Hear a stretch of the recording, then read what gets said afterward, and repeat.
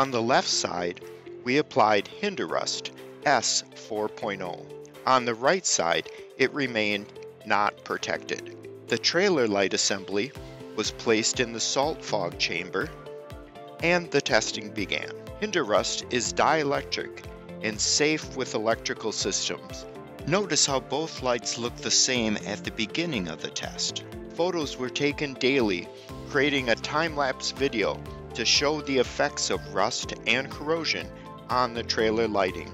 On day 12, the corroded wires on the right side caused the light to go out. The wire insulation was clear, so you can see how the corrosion started on the connection of the wire, then spread throughout the wire.